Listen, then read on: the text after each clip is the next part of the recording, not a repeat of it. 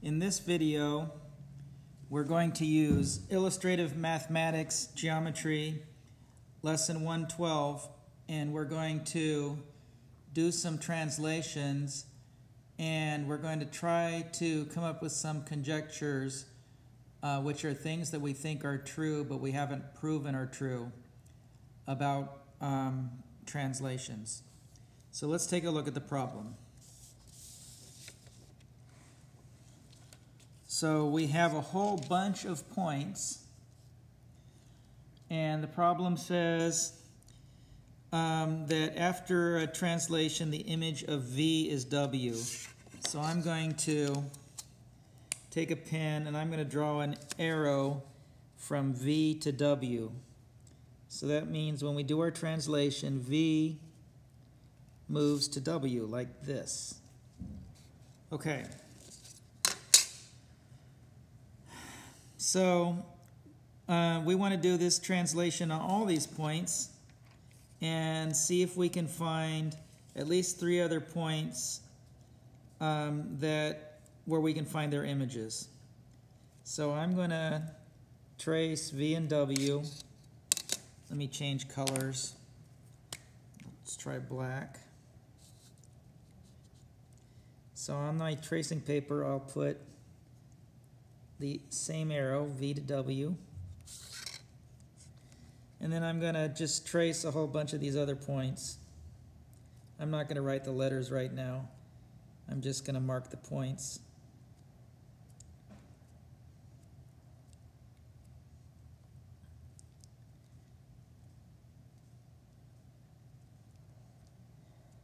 All right, if we find any of these points that wind up on other points, then we'll look up which points they were. Okay, so let's go ahead and let's slide V to W, and let's be careful not to twist it as we slide it. And there we go. All right. So it looks like maybe this point that's on K now, which point was that? That was O, so it looks like maybe O moved to K, so I'm going to write O here. O moves up to K, and let's see if we can find another one. Looks like maybe M, which is right here, M moves up to J. At the same time, J moved up to E, E moved up to A. All right, so we think O moved to K, and M moved to J, and J moved to E, and E moved to A. All right, so the answers for problem 1 would be O goes to K, and there's a lot of answers that are right. M goes to J, J goes to E, and E goes to A. Let me see if I can find one more. Let's see, when O went to K, it looks like K went to G and G went to B. So this K dot moves up to G, and the G dot moved up to B. So I'm going to draw those in too, because I think that will be helpful in our conjectures.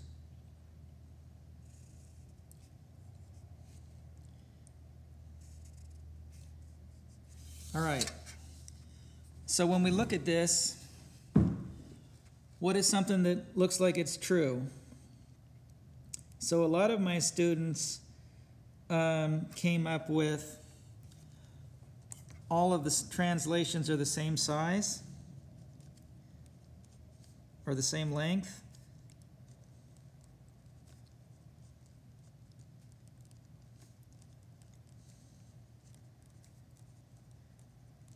So everything moved by the same distance. Whatever this distance is from V to W, that's how far O moved, that's how far K moved, that's how far G moved. And then maybe if we look at these lines, maybe there's some other conjecture we could come up with.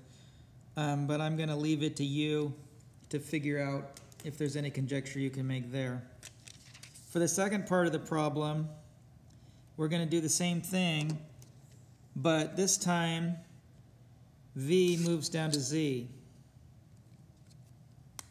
So I'm going to draw an arrow from V to Z.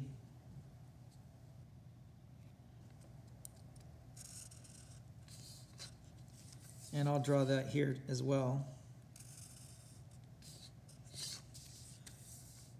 Okay, so then we're going to translate from V down to Z without twisting, and we're going to look for points that wound up on other points.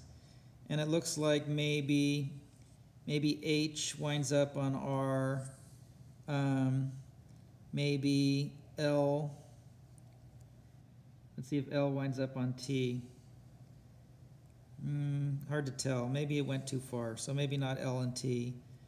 But maybe F or I winds up on P. Let's see. Let me slide it down here. Yeah, it looks like F wound up on P. So it kind of looks like F wound up on P. And I think we came up with H winds up on R. Yeah, it looks like H winds up on R. So those would be two of the answers to the second one. And you have to find another answer.